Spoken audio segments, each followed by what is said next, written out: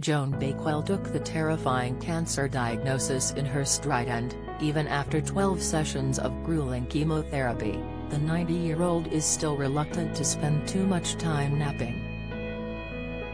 "I've never been ill at all, I don't expect to be ill," the committed career woman, who has been working steadily for over 6 decades, revealed to the Mirror.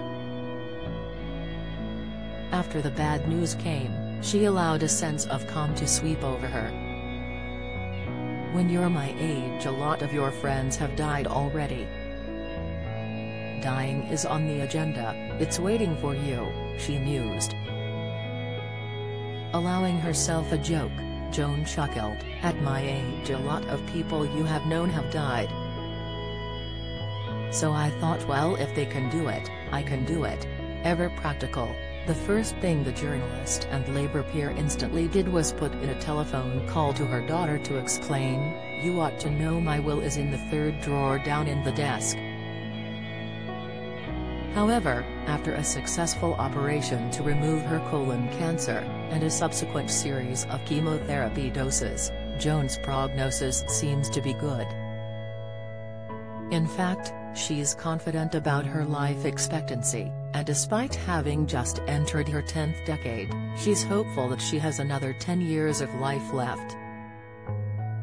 The cancer was discovered quickly, during a routine colonoscopy, before intense symptoms had time to take hold, and now she has returned to feeling years younger than her true age. She insisted in her recent interview, "I don't feel 90, I live life as the rest of my colleagues do." From her early years onwards, Joan turned out to be a pioneer, becoming the first female in her family to stay at school and ending up with a scholarship for Cambridge. She married television producer Michael Bakewell, and although she had 2 children to care for, she also presented the BBC's late-night lineup show 4 times a week. At that time, the programming was under the control of the now iconic wildlife documentary maker David Attenborough. Back then, Joan had a penchant for mini-skirts, pioneered as a popular style by the late fashion designer Mary Quant, and she has no regrets about her attention-grabbing looks.